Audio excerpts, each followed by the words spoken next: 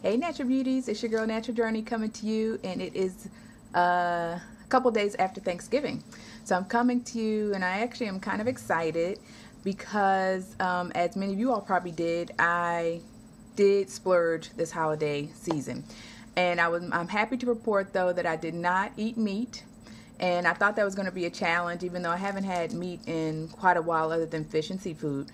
But I thought, Thanksgiving and the turkey and everything, I would really want turkey, but I didn't. So one thing I have to do is give a shout out to my sister.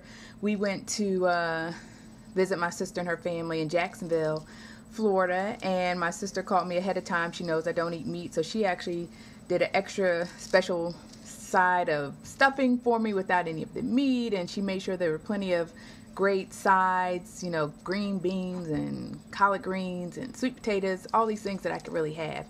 And of course there were lots of great desserts, and sweets are my thing. So when I say I splurged with all those great sides. But one thing about my sister is that she's on a similar journey as I am. She's not quite on the vegetarian journey, but she's definitely into all organic products.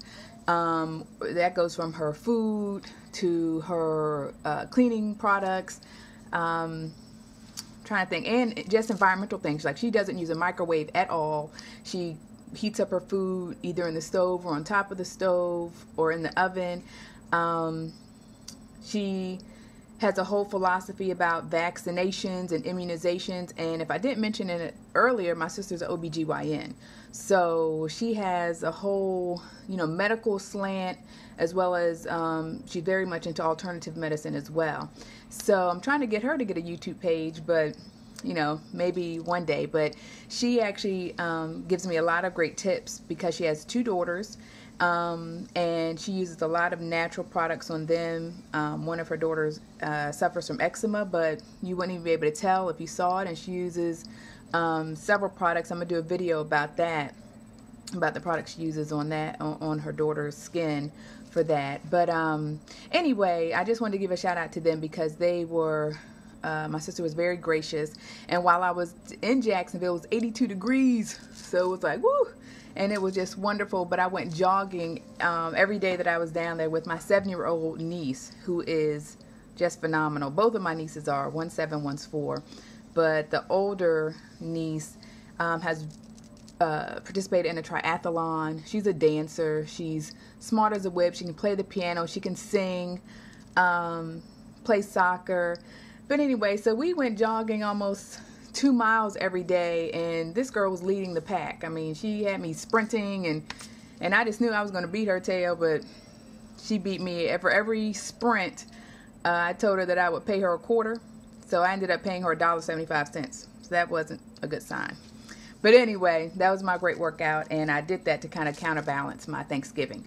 So I titled this video Thanksgiving Rebound and Vegetarian Protein because I'm excited, because I'm now happy to get back on my healthy wagon. And we all know in life we're going to fall off the wagon, and we should plan for that and expect it and enjoy it while we're there, but get back on that healthy wagon when we can. So a couple of things I wanted to share with you today, because it got me thinking over the weekend, and I've been thinking about this a while. As a vegetarian, one of the things when I talk to a lot of people and tell them that I'm moving towards that, they always ask, well, how are you getting enough protein? And so I've done a little bit of research, and actually did some research recently on my new Droid. All you Droid users, I love my Droid. But anyway, I found a great website on here that's called thebestofrawfoods.com, thebestofrawfoods.com. And one of the articles on this website talked about the best sources of vegan protein. And I looked this up because I started lifting more weights, started doing more exercises, and I wanted to make sure I could maintain my lean muscle mass. And so I want to make sure I get enough protein. So they said the best sources of vegetarian or vegan protein are sprouts, green leafy vegetables, nuts and seeds, other vegetables, grains, and fruits, in that particular order, with sprouts having the highest amount of protein per caloric serving size. Sprouts have 55% protein in their calories. So the top sources of proteins, again, sprouts, spinach, kale, broccoli, parsley, cucumbers, artichokes, celery, hemp seeds, flax seeds, pumpkin seeds, tomatoes, and almonds. So if you're eating these in your diet already, you're already getting a good source of protein. And I tend to eat spinach almost every day, and I'm about to start incorporating kale, and I love broccoli. So I'm sharing that with you because if you're like me and trying to go vegetarian, try and get a lot of protein. I also want to share 2 products that I just got today at the natural food store. One is a protein powder. Some of you all may have seen in my other video where I talked about my raw fruit smoothie, and I mentioned some supplements that I started adding to it. And one supplement was whey protein. And I put a disclaimer out there because there's been a lot of mixed research about whey protein. And I read an article over the weekend while I was at my sister's house, and it talked about how dairy products, particularly whey and casein protein, have been known to been linked to cancer. And so I had just brought a protein powder that was whey and casein protein. I read it in a muscle, a weightlifting magazine that you should do this type of protein. So I started doing that, but then I read that and I was like, well, I really didn't want to do dairy, and whey and casein are derivatives of dairy. So I found a raw protein, vegetarian-based protein powder at the Whole Foods store. Not Whole Foods, but it was Roots Market today. And this is called Raw Protein. Let me see if I can show this to you. So it's called Raw Protein. It says Beyond Organic Protein Formula. It says an excellent source of protein from raw organic sprouts. And again, that's one of the highest sources of protein. It has 18 grams of protein per serving. It has live probiotics and enzymes, no fillers, artificial flavors, or synthetic nutrients. Because the other thing I also found out about soy protein is that as women, soy protein leads to an extra level of estrogen. And so that's not good. Sometimes it could bring on premature menopause and other things. And soy is also not good for men because men don't need a high level of estrogen as well. And so, and a lot of soy protein, if you're not getting organic soy, is made with genetically engineered protein.